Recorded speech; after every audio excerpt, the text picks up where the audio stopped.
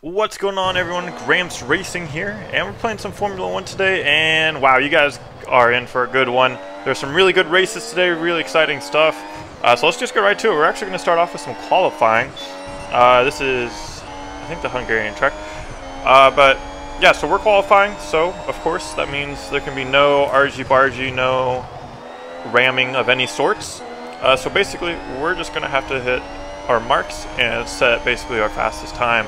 So right now we're actually up by 0.8, but then we kind of go wide there, and he actually starts getting the run on us. It's actually come down to about 0.31, 0.2. So yeah, not good. So with qualifying, one mistake really can mess your whole lap up. You can really mess yourself up. But just because you mess up once doesn't mean you should quit. We'll see an example of that later on. So now we're just actually kind of bring that gap back up to 1 point, almost a second and a half, but as soon as we get that up, we go wide again. I feel like this race was kind of more like I messed up, then he gained some ground, then he messed up, and then I messed up. But actually now he's coming back at us. We're actually tied now, so this is a very, very close race, breaking at the same point. Try to get on the power a little bit. Try to get on early there, but I actually did not get on too early, and he breaks really early. We're going to try to get on the power a little bit better here. It's really, really close. He's not even a tenth away. We just have to get this final corner, and we finally got on the power early, and we're going to almost drive off the track there. But we're going to go ahead and secure that win by only 0.4 of a second, or actually 0.34. So very, very close race. That was like one of the best qualifyings I've done, I think, I've showcased so far. So yeah, that was a good one. Going now to Circuit of the Americas. This is going to be a grid start, and of course that means we can actually be hit by other opponents, stuff like that. So not the best of launches here. You can see he actually kind of gets away a little bit, but as you can see in the top left, we're actually gaining a little bit. He spins out the AI there, a little bit of a red flag, I feel like, but he actually gets a corner cut penalty. We're going to try to get away. He actually goes into the AI and tries to take us down. Just watch his name appear into the right side here real quick. He hits the Red Bull there, and then he just swings across right behind us. I think that was an attempted ram there because he had the corner cut penalty. That's what a lot of dirty drivers do. When they get a penalty, they just try to hit the AIs into you, or just try to hit you when you try to pass them. So yeah, we ended up winning that one though. So that was successful. We did not get rammed, and we ended up with the W here. And it's just interesting because, like, when we look at the points here, Hugh had 300 points and upgrades ahead of me. You know, he could have came back from that if I made some silly mistakes, but you know, they just go for the ram right away. So we're doing another grid start on Red Bull Ring, one of my favorite tracks here. Let's see. We actually get a better start. Guy goes right in through us. We get ghosted out, which is nice. But he spins the AI again. This is like red flag alert, and he goes wide as a result. And I was going to mention right on the start, you know, he had a really good start, but I think his acceleration is a lot better than the car that I'm using. So yeah, a little sketchy there in the beginning. So we're going to go ahead and try to claw our way back, going a little bit wide. I was going to try to go around the AI. Ended up going way too wide, but we ended up going past the AI regardless. So now he's in second place, I'm in third place. There's no AI in front of us, which means I have basically a clear shot. I don't have to worry about overtaking any AIs. And right up here, he actually goes extremely wide. There's a gap, and we're going to shoot for it, and he doesn't ram into us. I was very skeptical. I expected him to go right into the side of me after seeing him spin out the AIs. But yeah, no. We are just ahead by only half a second, though, so it's still very close. Can be anyone's game. And like I said, I think his car is a little bit more upgraded. As you can see, he's actually bringing the gap down as we go on the straightaway. He's really close now. He's going to go for the inside line. I'm going to squeeze him a little bit, but give him just enough room. He gets a corner cut penalty. I go wide, and we're going to go ahead and get that victory. RIP that Mercedes. I don't know what happened there, but that guy. I think that was maybe the car that my opponent hit. I don't know, but man, that was really close at the end. Really good race. Again, I was about down 300 upgrade points, so he had the faster car, but you know, it doesn't matter when you're just a good driver. So going now to Suzuka, one of the best tracks I think to drive like a car with high downforce. The middle sector, you know, just the beginning sector and the middle sector, just with all the flowing turns, it's just so fun. So this is qualifying. Again, you know, there's going to be no argy-bargy here. Just going to hit our marks. And I mentioned earlier that you don't want to quit out if you make one mistake. Yes, one mistake can really mess you up and set you back. Excuse me. But you don't want to quit all the way. But we are actually over a second ahead of our opponent here. Almost 1 point. We are over a second and a half. We're going to make it about 2 seconds now. And we're coming up to this almost to sector 3. And, you know, still have that second gap. So everything seems pretty nice and dandy here. So we're just going to try to, you know, continue to hit our marks. We actually go into the grass a little bit. Not the best idea.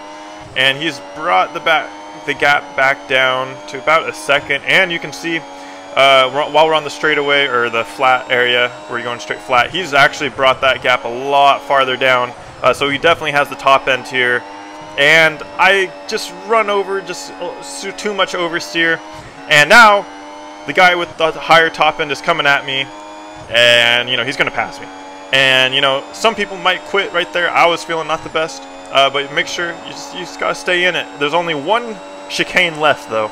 So we got to make sure we hit our marks here.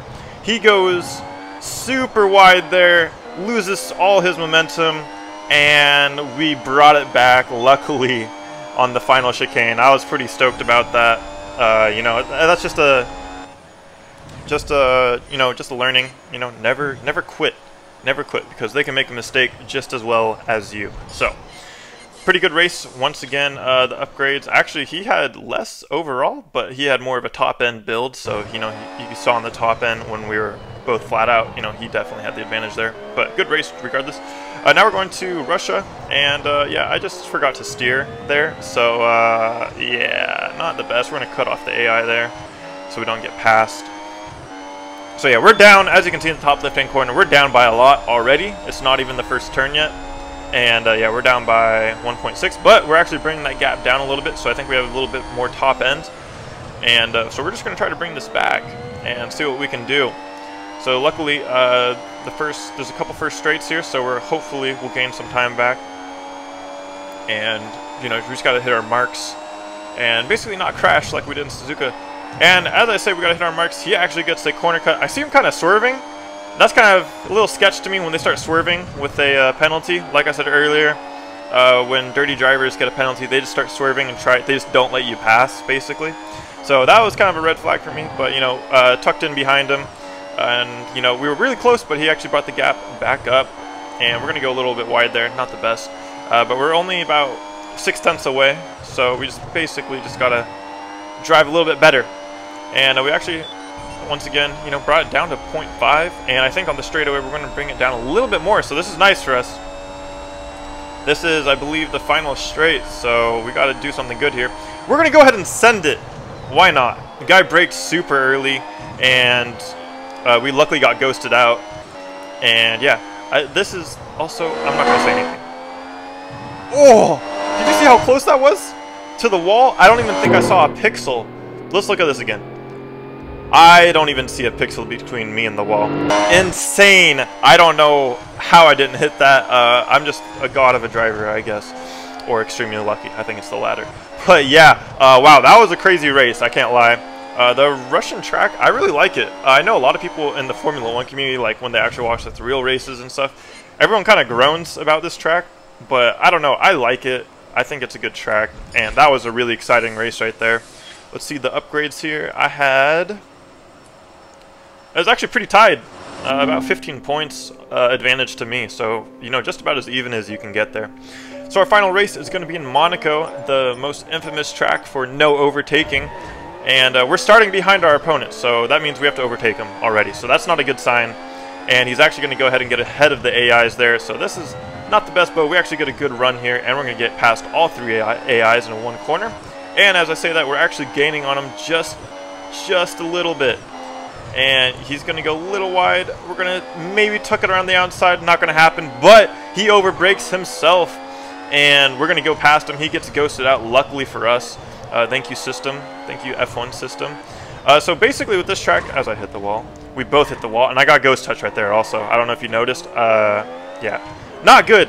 So we had this beautiful, beautiful overtake. And now we've lost it again, so we have to regain this. And it's already not looking good. He's almost a full second away from us. So yeah, it's looking tough for us right now.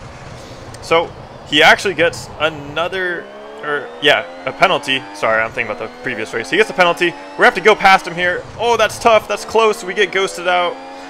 I tried to leave room. It was just it's so hard on Monaco. It's just so hard. So now we just have to basically hold this together. He makes another mistake back there. As you can see, he just went we got to a second ahead of him.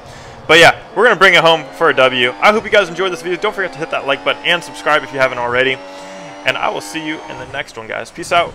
Have a good day.